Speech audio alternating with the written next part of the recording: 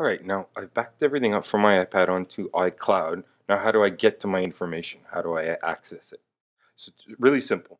You're going to need a browser first of all. You can be on any computer, you just need internet connection and a browser. So what I'm going to do is I'm going to go on to iCloud.com and the window will pop up and it's going to ask you for your Apple ID and your password. So I will put my Apple ID in. And then I will type in my password. I will say keep me signed in and I'm going to hit. So everything now that I've saved from my iPad will now appear in my iCloud. So say I wanted to go and look at a document that I made at school. I just click on it and here they all are.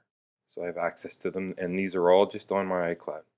So really simple to get. You can get to your keynotes and also to your numbers as well if you did any of those. If I need to go back, I have my mail, my contacts, calendars, notes, reminders. This is to find my iPad, which will be in the storage at school. There's my iWork.